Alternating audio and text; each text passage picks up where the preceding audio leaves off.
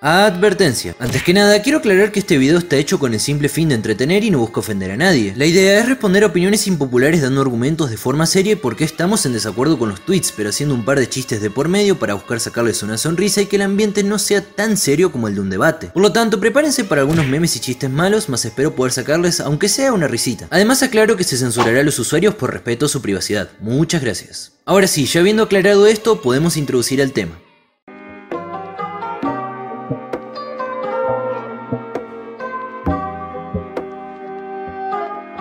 Las opiniones a la hora de hablar acerca de un anime suelen ser muy variadas, y es cierto que nadie tiene la verdad absoluta ya que todos nos vemos influenciados por nuestra subjetividad. Pero a la hora de leer ciertas ideas que no nos agradan, no compartimos o simplemente nos generan una sensación de desacuerdo e incluso disconformidad, es bastante genial debatir y brindar nuestro punto de vista sobre un asunto. O bueno, esto diría si es que no te insultarían o te quisieran quemar la casa después de escribir media línea de un argumento. Por esto mismo me encontraba en la red social más sana y menos tóxica llamado Twitter y se me ocurrió hacer un hilo para que me dejen sus opiniones impopulares. Esto para poder seleccionar las más interesantes y funables y así responderlas brindando nuestro punto de vista. Además de que, para ser sincero, algunas opiniones me parecieron bastante, ¿cómo decirlo? XD. Y estoy hablando en plural ya que para esta ocasión vino un invitado especial, el cual es un gran amigo y la verdad que sí le sabe al hiatus casi tanto como el flojo de Togashi. Adelante, presentate. Buena cabros, espero que todo esté muy bien. Gracias Lauti por invitar, pero quisiera también aclarar que antes que una versión chafa de Togashi, preferiría declararme a mí mismo como un amante de los tiempos libres y el descanso. Aunque pensándolo bien, quizás sí que tenga algún parecido con Togashi. Habiendo aclarado cómo será la mecánica del video y ya habiendo presentado a Kess, ya podemos comenzar.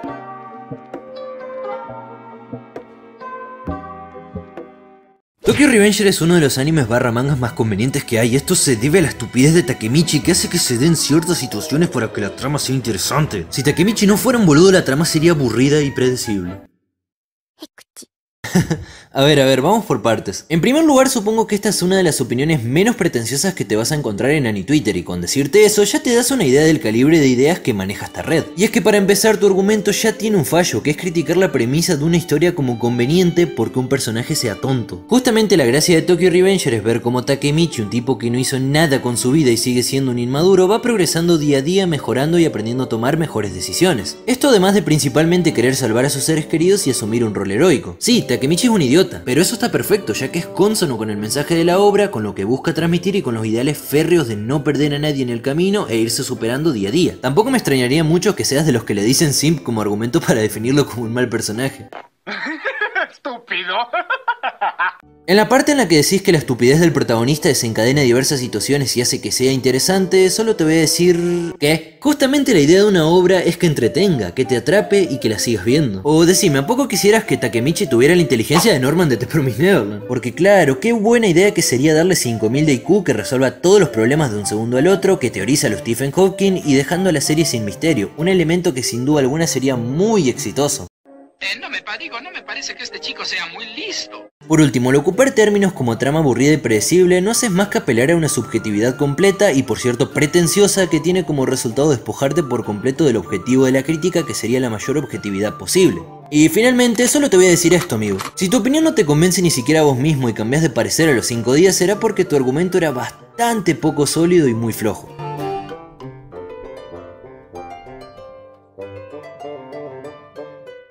Lo más importante para hacer de una historia disfrutable es el ritmo que esta lleva. Hunter x Hunter y Fullmetal Alchemist Brotherhood pecan de tener un mal ritmo llegando a ser insufribles. Ejemplos, el arco de Briggs y Grid Island, por lo que aunque sean buenas en el fondo, ese error las opaca mucho.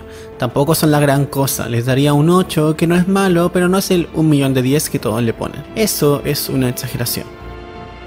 A ver. En particular este tweet se nota que lo hizo un pelotudo, porque solo un pelotudo le pondría nota a una serie. Nah, a ver, dejándonos de bromas, el problema en este caso es que los famosos problemas de ritmo, que generalmente se usan para atacar ciertas series, son bastante difíciles de tomar en serio. Y no me malentiendan, yo mismo he dicho que muchas veces arcos como Grid Island son tremendos ZZ, y que es mejor incluso ver la Guerra Ninja antes que... bueno, nunca tanto.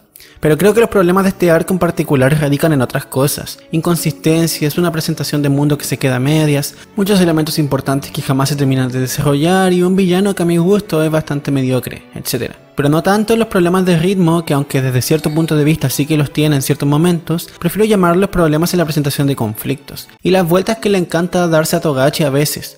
Mismas vueltas que se da antes de escribir un capítulo de Hunter x Hunter, porque dale Togachi por favor, que no quiero morir sin leer el final, te lo ruego. Y ni hablar de Briggs, porque hay una gran razón por la que este arco jamás será un ZZ, y es que mantiene bastante bien ocupadas las manos. Pero bueno, dejándonos de chistes malos de página y cerrando este punto, creo que el drama radica en no tomarse muy en serio estos argumentos de los problemas de ritmo, que como vemos pueden ser expresados de mucha mejor manera sin caer en algo tan ambiguo como eso. Y además, ¿quién mierda se toma la nota de monos chinos en serio, weón? ¿De verdad? ¿Quién? ¿Qué? ¿Estás retándome?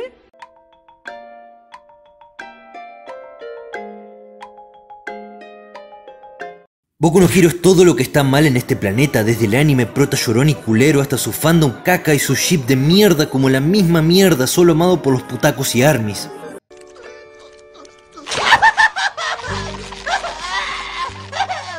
¡A la miércoles! Y yo pensaba que ya no había hate a Boku no Hero, pero como me enseñaron desde pequeño, siempre hay que averiguar la fuente de donde viene la información, y por el léxico de este perfil, sin duda alguna debe ser un crítico con un gran intelecto. Así que bueno, vamos a ver su descripción... Bueno, sigamos. Tenés toda la razón con que Deku es un llorón, pero ¿y eso qué tiene de malo? Midori ya ha logrado consolidarse como uno de los grandes protagonistas actuales debido a su evolución y progreso a lo largo de su historia. Sí, sé que el pan al inicio puede ser un poco hartanto molesto, ya que de por sí no es el mejor comunicándose, derrama lágrimas seguido, decae mucho o seguidamente da visitas al hospital por el hecho de no controlar su habilidad, pero de verdad vale la pena verlo progresar. Y es que Deku no se cierra en la idea de no contar lo que le pasa o seguir siendo un solitario sin amigos al que le hacían más bullying que a un niño en Latinoamérica, sino que va formando grandes amistades con distintos personajes como Ida Tenya o un vínculo muy especial con Ochaku Uraraka. Y es que Boku no Hero es una de esas obras que con el tiempo se da el lujo de mejorar, de ir de menos a más y principalmente de darle gran protagonismo a sus distintos personajes y volverse un gran shonen. Y es que no por nada Deku pasa de ser un niño soñador con la esperanza de ver a todos los héroes como salvadores o figuras perfectas a ser un adolescente que entiende que la sociedad es una escala de grises donde están presentes el bien, el mal y sus matices. Pero bueno, criticar una obra por su fandom ya es caer un poquito bajo y principalmente cuando lo haces insultando.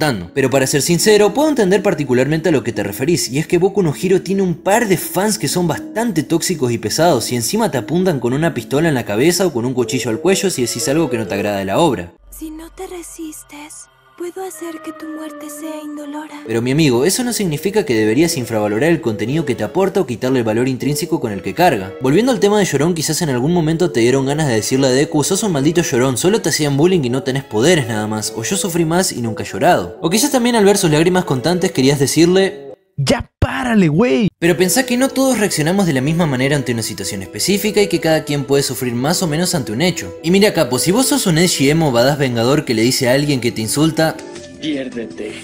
Espero que reflexiones que no todo gira en torno a vos y que no todos reaccionan de la misma forma que vos. Finalmente, sobre lo de que Boku no Hero es una mierda, pues como sabemos las opiniones siempre se respetan. Para ser sincero, si la obra no te agrada, eso está muy bien. Así que voy a aplicar un dicho muy famoso para este caso que es: hay dos puntos de vista, el mío y el equivocado.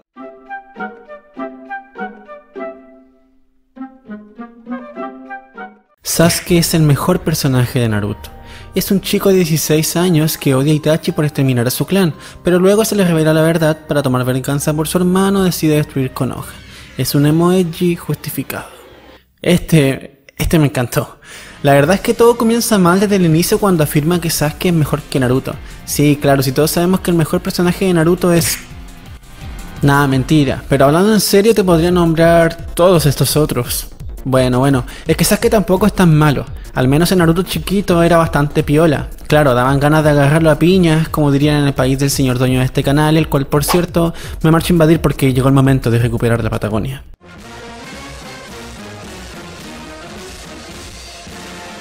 Pero aunque a veces Sasuke pudiera ser un poco pedante, engreído y creído, etc., lo cierto es que esto iba muy bien con el personaje, y hasta cierto punto de Shippuden siguió siendo así, aunque se perdió rápidamente el interés en él cuando todos los arcos que se enfocan en sí, tras el rescate a Sasuke Naruto chiquito, son una cosa pero ultra aburrida.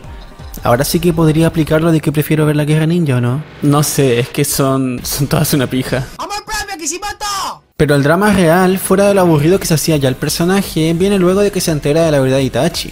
Ya así se enoja y quiere destruir Konoha con su grupo de chupapatas de mierda que no le importan a nadie, por no decir algo más ofensivo, y unos cuantos Akatsuki que quedaban, que a todo esto eran el grupo que su hermano había estado vigilando por tantos años fuera de Konoha, que no tiene ni un puto sentido. A todo esto, ¿cuántos más encontraron super what the fuck lo de Kisame como el Jinchuriki sin cola, man? Es que como se notaba que Kishimoto ya estaba en la mierda en ese punto. Pero volviendo al emo con ojos de colores que quiere vengar la aniquilación de su clan.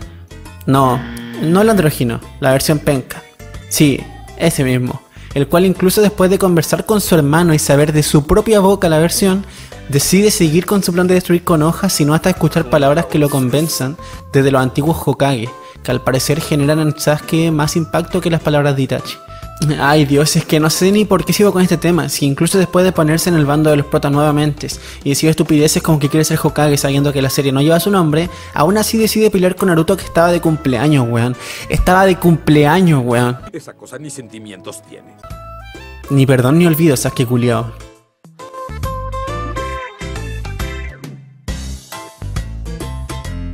Si hablamos de opiniones impopulares, la segunda temporada de Yakusoku no Neverland fue odiada, entiendo realmente el odio. El final fue un asco, pero nadie habla de lo bueno que fue el comienzo hasta el capítulo 8, esos capítulos fueron capitulazos. Sobre todo como vemos el escape de Norman de Lambda, capitulazo ese. Bueno, la verdad que lo que más me asombra es ver una opinión de The Promised Neverland, ya que su fandom tiene menos habitantes que el desierto de Sahara. Si vamos a hablar de la segunda temporada de Yakusoku, podría comentar que estoy de acuerdo con una parte de tu opinión, y es que recibió mucho odio. Pero bueno, puedo comprender esto, y es que Cloverworks como siempre tiene grandes ideas para hacer finales. Y por supuesto, qué mejor idea que saltearte el mejor arco del manga, nada puede salir mal. Y... por eso terminas vendiendo 350 copias de un Blu-ray en un mes. Qué tremendo fracaso. Lo que es cierto es que muchos ni siquiera miraron la serie cuando apenas iba por el capítulo 2 o 3 y le tiraban hate porque sí. ¿De dónde salen estos rufianes? Y por cierto, estos capítulos estuvieron bastante buenos, ya que los rumbos que se tomaron para improvisar una mala decisión de adaptación, como por ejemplo darle mayor exploración al bosque o introducir a Norman antes de que la obra se vaya al carajo, fue una buena solución. Para ser sincero, considero que el capítulo 8 fue muy bueno y que hasta allí no iba particularmente mal. Bueno, salvo un par de conveniencias bastante notorias como derrotar a policías con una silla o Rey tirando flechazos a lo enfermito y acertando más que un contador al realizar sus finanzas. Pero el problema comienza desde el capítulo 9. Esto debido a que se encargan de reabrir todo lo que la obra había solidificado y además empiezan a ver una incoherencia tras otra y el final termina siendo una presentación de PowerPoint a la altura de Adán contra Zeus en Shumatsu no Valkyrie. Vaya a morir, no. Y por cierto, también cuenta con un resumen de un arco entero mejor que los de 2 páginas que yo hago para la universidad. En síntesis, la temporada 2 de The Promised Neverland solo hizo y originó una polémica tras otra que tras una mala dirección, pésimas decisiones ejecutivas y el querer obtener dinero en exceso, terminaron por enterrar la popularidad de esta serie, que por cierto, el manga me parece de los mejores de la actualidad.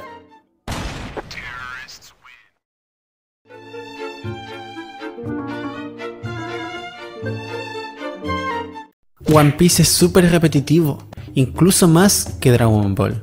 Solo necesité de 145 capítulos para confirmar esto. De partida, ¿cómo que te leíste 145 capítulos si vienes a decir que es repetitiva? Suponiendo que lo leíste y no viste el anime, porque aunque no fuera tanto como ahora, que en algunos capítulos te adaptan literal un par de paneles por capítulo, Toei ya hacía de las suyas. A ver, Kess, disculpa un segundo que te interrumpa. ¿Alguien más tiene como argumento decir que One Piece es repetitivo? Yo sí.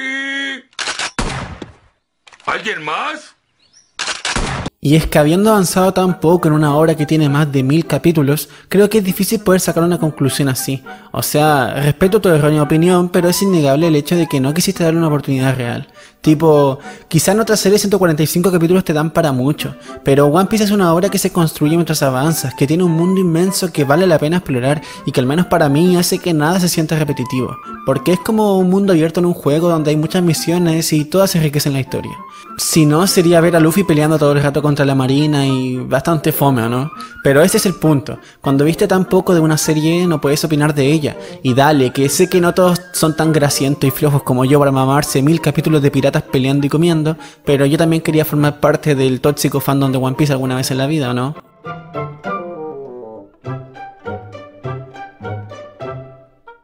Opinión impopular. Seishun Butayarou wa Buniger Senpai no Yume wo Minai es aburrida. Sirve para pasar el rato y nada más. Como de costumbre con las historias de este tipo, solo la primera y la última mini historia son entretenidas.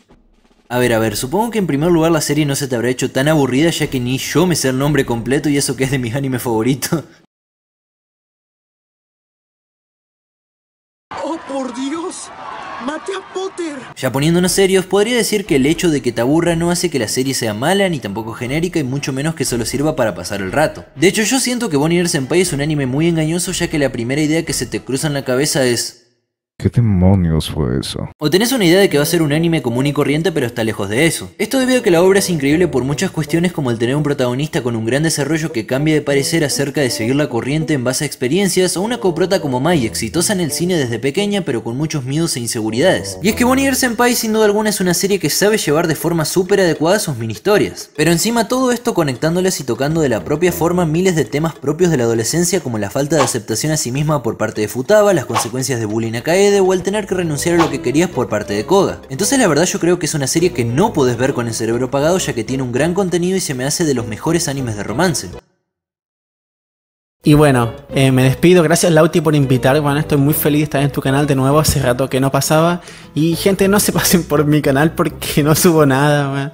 No, mentira, sí planeo subir ciertos videos este mes de octubre sobre todo, tengo varias cosas planeadas, así que si quieren se pasan. Y bueno, gracias Lauti, tomen agua y cuídense del sol. Chao. Bueno, alquimistas, espero que les haya parecido entretenido el video y lo hayan disfrutado. Les digo esto ya que la verdad costó bastante trabajo hacer este tipo de contenido, y si quieren que suba una segunda parte, denle apoyo al video y lo haré pronto. Además, a partir de ahora voy a comenzar a elegir el comentario de la semana. Esto es para incentivarlos a dejar más seguidamente su opinión acerca de los videos e interactuar más con ustedes, pero también como premio para quienes se quedan siempre hasta el final de los videos. Agradezco mucho a mi gran amigo Kess por participar en este video, y obviamente tendrán su canal en la descripción y algunos de sus videos en la tarjeta. El mismo tiene un contenido brutal y de una calidad inmensa que aporta mucho y encima es variado. No duden en suscribirse, que sus videos son increíbles y ya está a punto de salir de hiatus que tuvo a causa de la universidad. Así que por favor, alquimistas, les pediría que se pasen por su canal, ya que es uno de los primeros amigos que he hecho en la plataforma. Sería genial que le puedan dar un vistazo a lo que sube y lo apoyen. Sin más que decir, hasta la próxima, sayonara.